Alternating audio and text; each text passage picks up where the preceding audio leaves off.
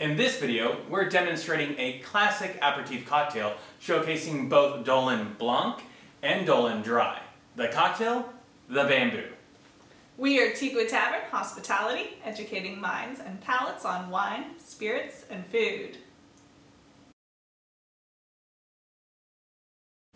Let's make a Bamboo. As always, please begin with a chilled glass. We are using a Nick and Nora coupe for this cocktail. And for ingredients, we're going to begin with our Blanc Vermouth. Again, this is a Dolin video, so we're going to use Dolin Blanc. We have 3/4 of an ounce Dolin Blanc.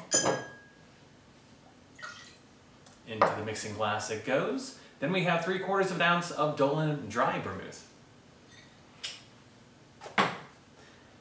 Now when there's equal parts in a cocktail, you can call that perfect, or that's what you'll see referenced or called with bartenders. Next we have our 1.5 ounces of Fino Sherry. We're using Tio Pepe for this.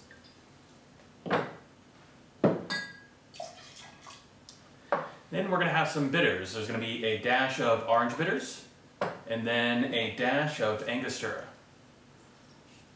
Alright, now Shen is going to fill that mixing glass with ice and give it a good stir. 20 seconds will give you a nice dilution, get it to the proper temperature, make everything nice.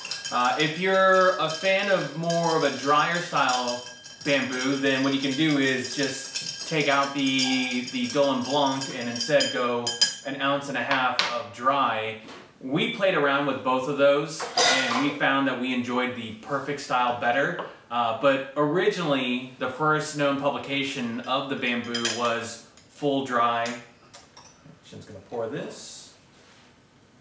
And then later at the Savoy Hotel, they ended up going with the perfect variation. And again, whichever works for you. It's delicious both ways. We just liked it a little bit more this way. Now Shen is going to express a little bit of orange on top and then put that garnish on the edge of the Nick and Nora glass. And there you have it, a Bamboo. Cheers. We hope you enjoyed learning how to make a Bamboo. If you like reading about wine and spirits, you should check out tequitavern.com, where we post articles ranging from topics like Benedictine and Lillet. If you enjoyed this video, please subscribe to our channel here. And if you'd like to see another video similar to this but more in depth on Vermouth, specifically Dolin, please click here.